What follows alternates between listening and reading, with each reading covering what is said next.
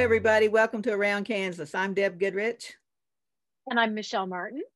It's great to have you with us this morning. Wildlife Wednesday. And of course, wildlife in Kansas is pretty broad. We've got hunting and fishing, and we've also got fossils. So I like to refer to that as the wildlife of a bygone era. So Kansas is famous for its fossils. When my granddaughter was going through the Natural History Museum in New York City, when she lived in Brooklyn, I told her to look for Kansas fossils. And she's like, whatever, Grandmama. And then she called me from the museum and she's like, oh my gosh, I know where they found this one. I've been there. So we sent fossils all over the world. And we've got some incredible fossil hunters from Kansas and some really incredible stories. So many of the fossils were found in the places that are behind Michelle and me. So Michelle, tell them about your background. This photograph is one of my favorites. When I lived in Kansas and I was traveling and working on the book Kansas Forts and Bases with Deb, I went all over looking for historic sites, and I could not be in Western Kansas without stopping at Monument Rock, but also at Chimney Rock. And so here behind me, I've got Chimney Rock. I was really glad that I had a vehicle that had a little higher ground clearance, because the one little 2-track road you can take to get out to the rocks is a little rough. And if you have a regular passenger car, you're going to find yourself stuck in needing a tow truck real quick. And so this was out at Castle Rock, and it was a very sunshiny and hot day, but it was a wonderful experience. As a matter of fact, I was the only person out there, probably because it was extremely hot that particular summer in Kansas. We had been going through an extreme heat wave, and I have a portable weather station that I would take with my vehicle. And when I was out that afternoon, it reached 115 degrees. Hence the reason I was the only one out there. But it was wonderful because I had the place all to myself to walk and explore and to photograph and to sit and to think about how this was the bottom of the inland ocean, that inland sea that Kansas was once a part of. And when I was out there, I actually got cell phone signal, and I called my family, and my young nephew, all he wanted to know was, would I find a tooth from a megalodon? And if I did, would I bring it home for him? So did you find a megalodon tooth, Michelle? No, I did not. I think those have probably all been excavated by now. But I did make sure when I was on that trip, I did stop at the Sternberg, and I was able to go ahead and pick up a fossilized shark tooth in the museum gift shop for him. So I sent him a shark tooth. Good. And for the longest time, he actually thought that his Auntie M, as he calls me, that Auntie M found him a shark tooth. So now if my nephew's watching, he knows I bought it in the gift shop. Got it. Well, my background is also Castle Rock, and I love this image. I did not take this picture, and I hope I'm getting the name right. The last name is Denler, and I think it's Casey, or Denler. If that's not right, I'll correct it, I promise, on our Facebook page. But this image is incredible, and I'm always looking for images to share on our Facebook page. So I changed the cover photo every day or so, because there's so many incredible pictures all around Kansas. So I'm just thrilled to share this one. It's just gorgeous. So of course you can look for fossils like Michelle did out on the ground where they're found, or you can go to the gift shops and just pick up those fossils. That's a great idea. We've got so many museums that have wonderful exhibits on fossils. And of course, I'm the Garvey, Texas historian in residence at the Fort Wallace Museum, and we've got that incredible plesiosaur. And that is a casting. That plesiosaur was discovered near the ghost town of Sheridan in Logan County in 1867. And the original went to Philadelphia, and it's still there. So they also, though, at the Drexel Academy of Natural Sciences in Philadelphia, have a casting of that same beast hanging in their entryway. So that is pretty doggone cool. So while I was there, not only did I get a photo with the plesiosaur in the entryway, but with the real fossil that is upstairs in the vault. It is disarticulated, I think is the right word, and it is an amazing find. But there are just so many places, and I know Michelle, you really love the Sternberg, which is, oh my goodness, Yeah. what an incredible treasure we have in the Sternberg. Yeah, the Sternberg was one of the first natural history museums in Kansas I visited. When I moved to Kansas in 1997, and I began taking day trips on my own, and I was living in Pittsburgh at the time, and I took long day trips and weekend trips, and absolutely fell in love with the museum. The only part about the museum that does bother me a bit are the snakes. As a matter of fact, that really scares the only two things that really scare me in Kansas are the snakes and bison. Not because I don't like bison, but because I've had some up close and personal encounters with bison that I didn't count on. So, but at the Sternberg, minus the snakes, I absolutely love the museum. They do a fantastic job sharing just the vastness of Kansas's natural history with their visitors. And they've got a great education department. I know they do so many wonderful school programs. Deb, our good friend Ian, is the education director there, and he does a phenomenal job. As a matter of fact, folks, during the pandemic, a lot of museums were doing programs for you through Facebook and other mediums, and the Sternberg did a fantastic job. As a matter of fact, our friend Ian did many videos from home to show how he was working from home, or when he was in the museum, he was taking visitors on these great virtual tours. He was talking about specific fossils, particular animals that they had at the museum, and talking about the work they do to explore and record and share Kansas's natural history. So if you've not been to the Sternberg, you really need to put that on your list of places. Now that things are opening up, go visit them. Folks, our museums need us now more than ever. Oh, absolutely.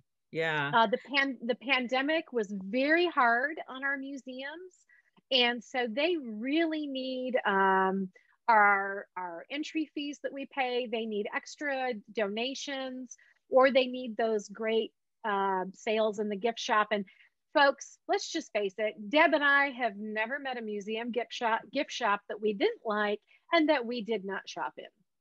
True, so true. Big shopping bags. So yeah, the Sternberg is just such a treasure. And again, it's one of those family friendly places where I don't care how tiny the kids are, they will love it. And I don't care how old the grandparents are. There's something for everybody. And let's face it, fossils bring out the kid in everybody. So they all become kids when they walk in the door, no matter what the age. And it's just an amazing museum. And of course, I live here in Oakley. So of course, the Fick Fossil Museum is just a couple of blocks away. And it has some amazing fossils. It's just incredible.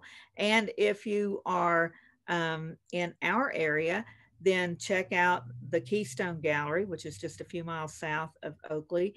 And Chuck and Barbara down there are treasure troves. They're absolute treasure troves of knowledge and history. And they've got wonderful examples in the shop, and they can tell you all about them. Chuck's dad was a fossil hunter of some renown, and so he grew up in the business, and it's just a wonderful sight. I think we need to take a break just a second and hear from a couple of sponsors, especially Mittens Western Wildlife Travel Center, right here at the Interstate at Oakley. It is exit number 76. And if you're going to go explore at Monument Rocks or Little Jerusalem or the Fick or the Keystone, or go on down to Scott City, we'll talk about those sites in just a minute. But stop in there and tell them Deb and Michelle sent you, and they'll treat you right. We'll be right back.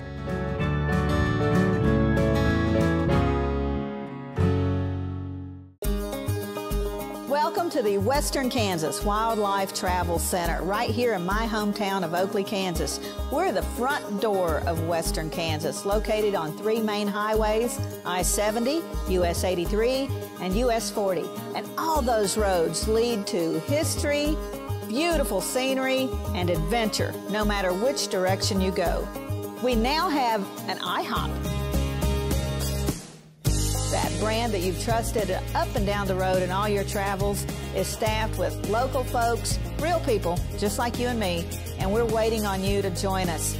So for fun, adventure, fuel up, fuel your body, and let's have some fun.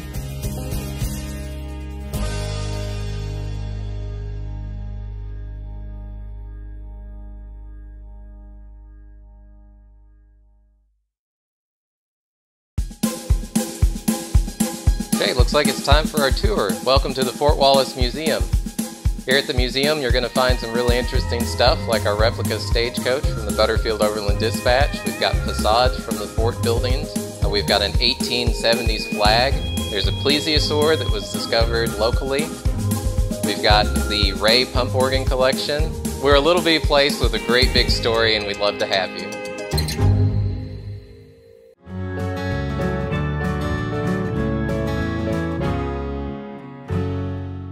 Welcome back. Like I said, once you get off the highway at Mittens and you head south on the highway there, you're going to pass an incredible buffalo herd along the way. And like Michelle said, she's had a couple of close encounters of the bison kind, and they are to be respected. And talk about social distancing. Yeah, this is a perfect place to practice your social distancing. Don't get too close. But watching them is so interesting. Scott City has an incredible museum, the El Cuartalejo Gallery and Jerry Thomas Gallery.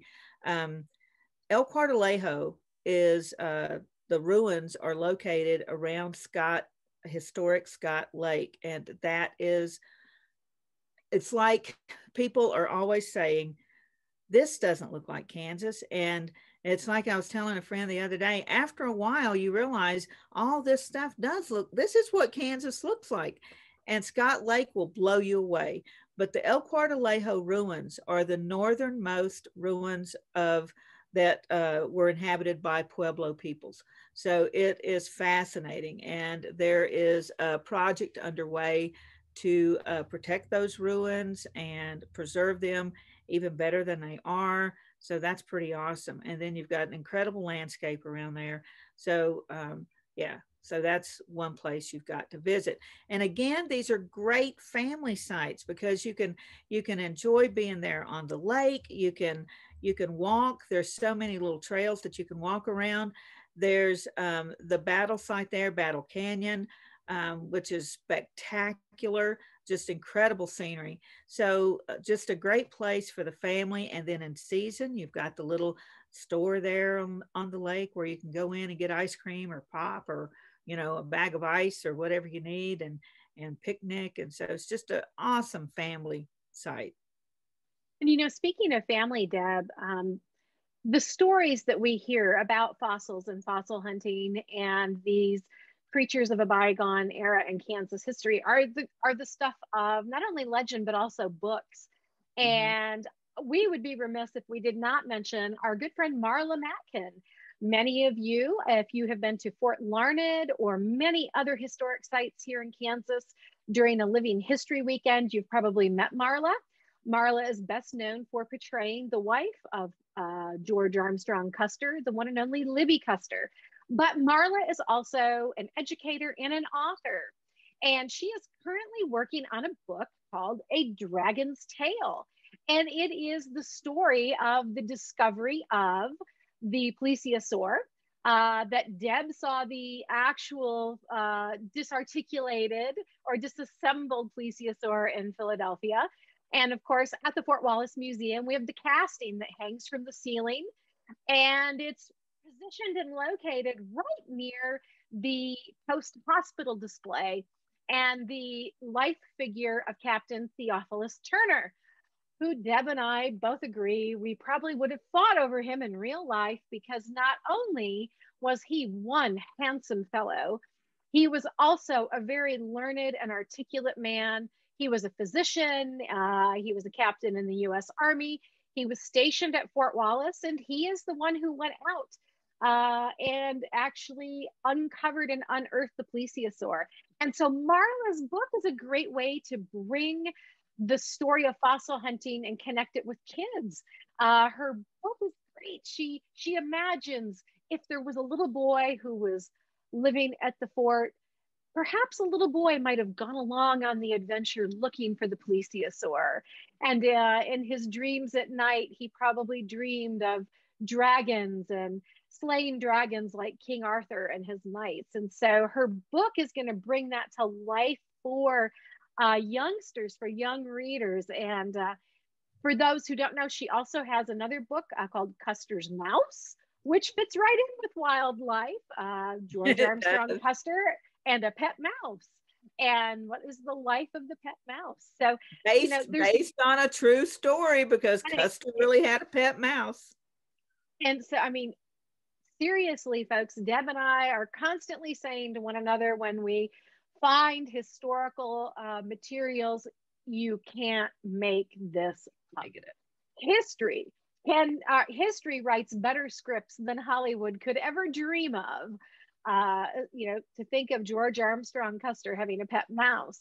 But so that's the amazing thing about some of our wildlife in Kansas, is how great it is for families to be able to explore. And when I'm at the museum in Fort Wallace, I love seeing children walk through, and when they walk into the gallery and they look up and they see the casting of the plesiosaur hanging from the ceiling, literally their mouths drop open, their eyes get wide, and they really become engaged with it.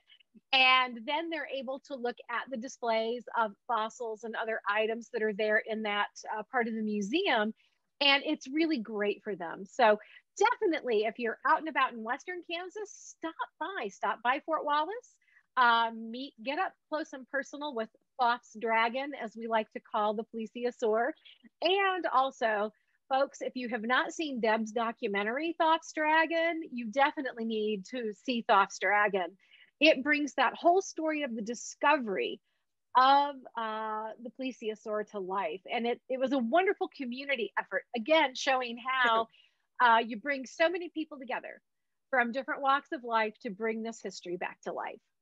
Absolutely. And it really was a community effort. Brenda Trofe, who teaches at Sharon Springs at the high school there, was the videographer and editor, and did a phenomenal job. But we had so many local people involved. It was really wonderful. Some of the scenes were actually filmed on location, and some were filmed at the Butterfield Trail Museum in Russell Springs. And Russell Springs will be opening, they open seasonally. So I think they open Memorial Day weekend and run through Labor Day weekend, but they've got some great fossils too, not to mention some other incredible history.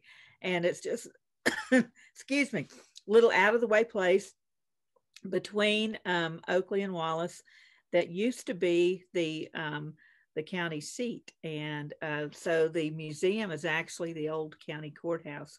It's beautifully situated above the Smoky Hill River, and it's just absolutely gorgeous, and the nicest people ever run it. So put that on your list too, to stop by the Russell Springs Museum, the Butterfield Trail Museum at Russell Springs. So yeah, Deb, I know we could talk for hours about the wildlife, and in particular the fossils in Kansas. And I'm always amazed every time I'm able to come back to Kansas, to come home to visit and to see folks. I'm able to find a new museum, a new place to visit, something that I haven't seen before. And what it shows me is the depth of Kansas history Oh, sure. and the lengths that Kansans go to preserve the history, whether it's the history of our wildlife, from fossils, and more. I mean, in Lawrence at the museum at KU, you know Comanche, the horse survivor of the Little Bighorn. I mean, Kansans care so much about not only their history but the land and all of the creatures who walk, run, and roam it, and that is something that's really amazing. Speaking of fossils, you just mentioned the Dyke Museum at KU. Oh my goodness, that is incredible. And Mm-hmm. talk about a great place to take the family.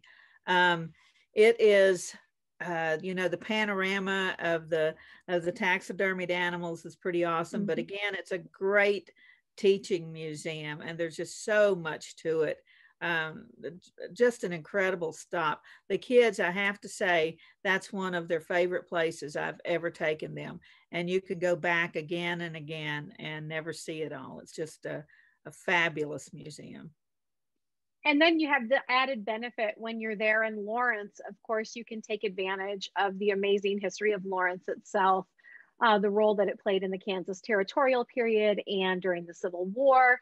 What a phenomenal place to be able to not only see that natural history of Kansas, but the people history as well. The Watkins Museum downtown Oh, in yeah. downtown Lawrence also has fantastic array of artifacts related to the history of Lawrence and of the county. It is definitely one not to be missed, and I cannot express my deep and abiding love for Lawrence strong enough. As a And matter if of you're going to fact, be, I'm sorry, go ahead. so when you're there, you've got a cosmopolitan feel, but it's not overly crowded.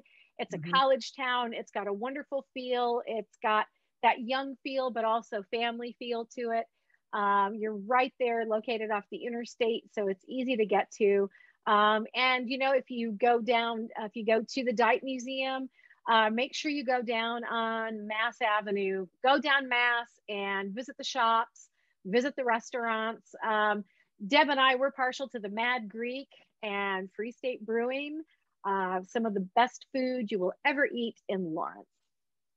And if you're in Lawrence, you might as well go by Lecompton and see our friends in Lecompton, because it's just a few miles down the road.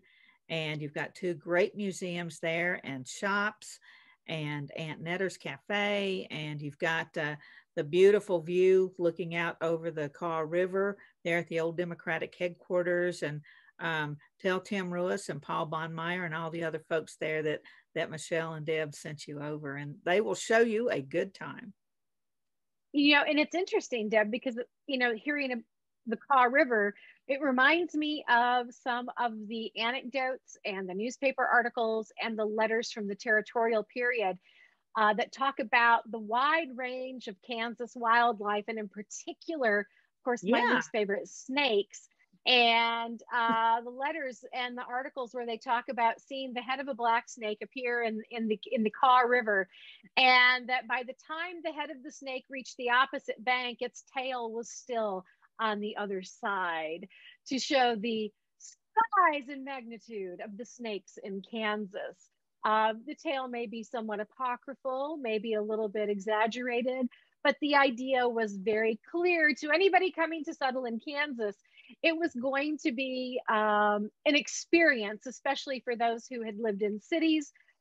You were going to be living in you were going to be kind of carving your existence out of the wilderness, and that wilderness would become a part of your life. Snakes, Or buffaloes, prairie or fires, and poor Julia Lovejoy's snake stories. Oh my goodness, copperheads hanging out of the cupboard over her baby's bed, and then her little girl got bitten by a copperhead in the garden, and then the neighbor got bit by a rattlesnake while in her bed with her babies in the bed with her, and the snake bit her on the chin, and her neck swelled. And oh my God, yeah, we could tell snake stories all day long. Yes, too. we could. And when and maybe I was we will one day. Yeah, definitely. Yeah.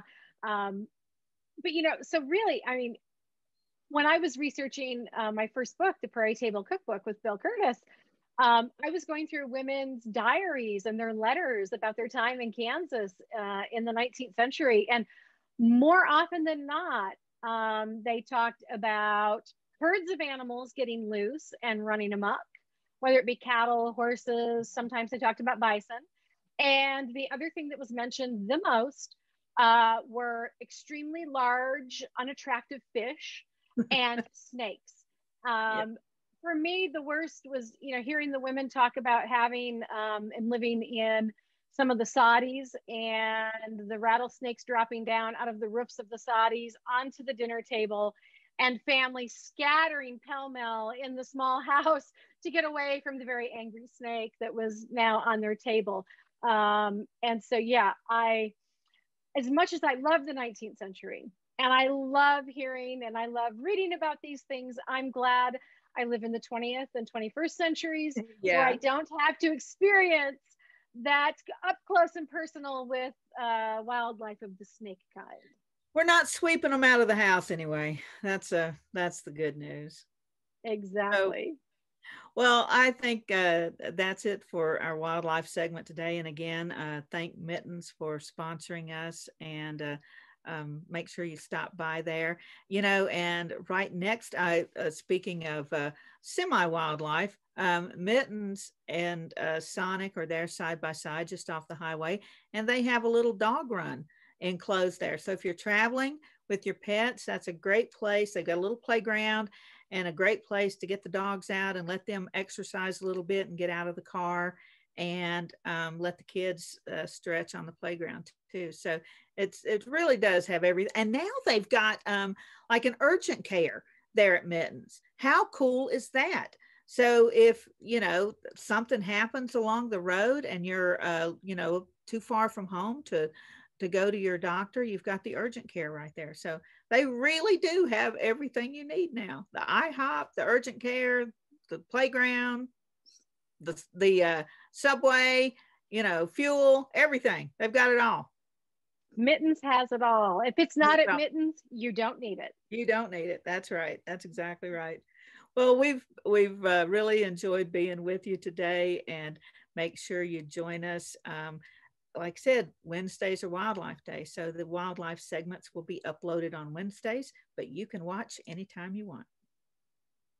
And I'm Michelle. I'm Deb. And we'll see you somewhere around Kansas. Thanks, everybody.